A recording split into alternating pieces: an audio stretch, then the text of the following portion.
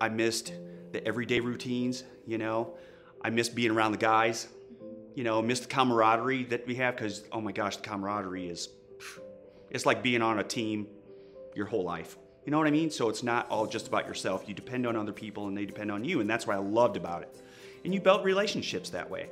But yeah, so I would say it took me a good 2 years almost just to, man, I miss this.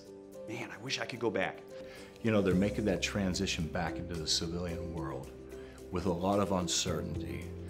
Wow, what am I gonna do now, you know? Maybe I don't have any transferable skills. Maybe if I was in the artillery or something, and so what am I gonna do? And here they got a little respite from between the military and going back into the workforce, the civilian workforce. And so it's a nice place for them to connect with the outside world, other veterans, and then start working on a career that's sometimes is surprising to them that they were able to get into.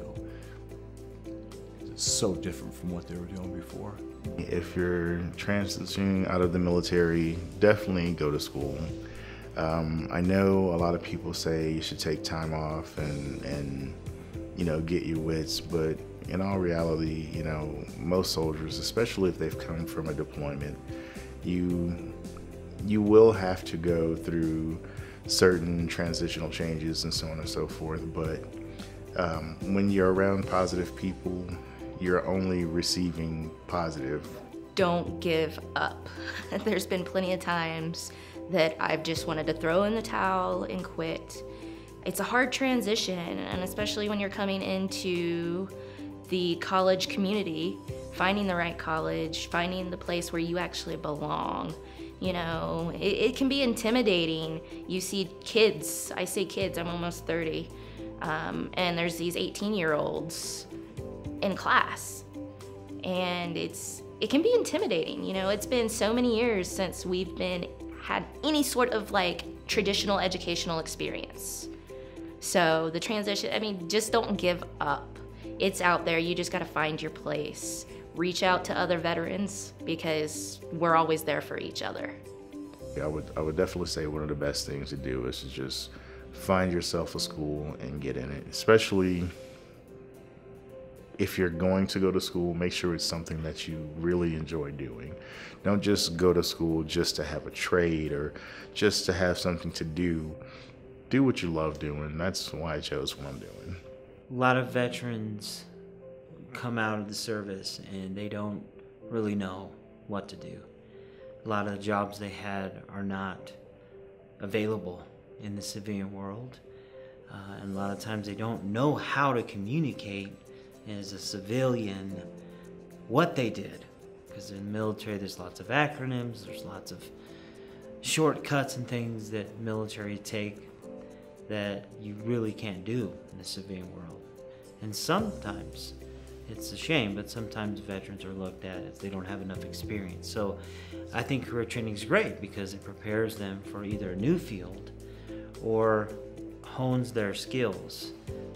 One of the things that upset me the most when I got out was that I wasn't really prepared. I didn't know how to talk to people. I didn't know how to, because people would get offended by things that I would say because I just was very blunt, very direct. You know, I didn't have that polish that the real world requires one to have. So school helps a lot with those aspects. The leadership it's not approachable. It's not so conservative that the door's not always open. So I could walk into any one of the offices and have a discussion with any one of the staff. I can have discussion with any one of the faculty, sharing ideas, interaction all the time. There's open discussion in every one of the classrooms. Yeah, I'm just having fun, you know, really. I mean, I wouldn't see it any other way, to be honest with you.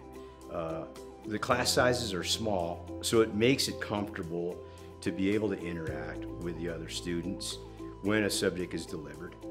So yeah, I mean, it's fun and it's interactive learning for everybody. And I think that's a good environment to be in.